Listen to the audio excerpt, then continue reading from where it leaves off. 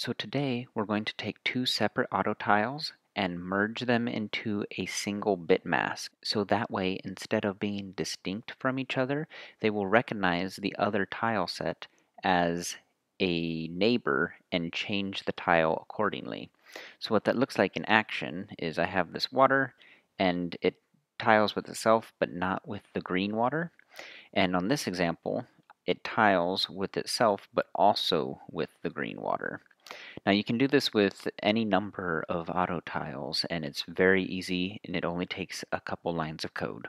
So how this is accomplished is we actually have to go to the tile set and put a script on the tile set. It will be a tool and it extends tile set. These constants that point to the ID of the tile set that we're using. So water is going to be tile set 0 and green water is tile set 2. And what that looks like is, see, water is tile set 0, the green water is tile set 2. So we create a dictionary that has all of the connections or the binds that we're going to want.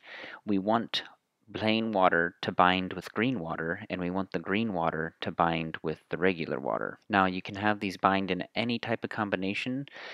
This one's pretty simple because we want to bind with both of them. So if you look at the tile set in the docs, it has this function called isTileBound, and typically it just takes the drawn tile and checks it against itself. So what you can do is actually override this function.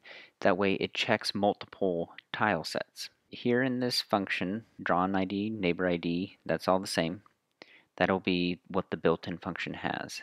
We add these just simple lines of code. So this is just looking for a true or a false. And what it's saying is the ID that we are drawing, the tile we are placing, is it actually in our binds dictionary? Because if we had like a purple water, it would not be in here and it would just return false.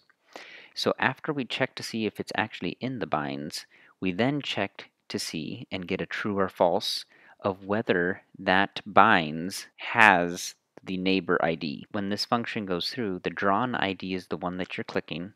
The neighbor ID, it checks this function 8 times against all the neighbors, and it takes those IDs and sees if they are in the array that we've assigned to that bind. So some people get confused because they see the word in and assume that there's a loop, because that's where they usually see the word in, but this does not have a for at the beginning. It's just if, and this one also does not have a for. So what it's doing, it's checking to see if this first variable is in this dictionary. It's the same as if you'd use the has function on a dictionary. It will return a true or a false on whether that is in the dictionary. So this function here checks against specific types of tile sets if you only want certain ones to join with each other.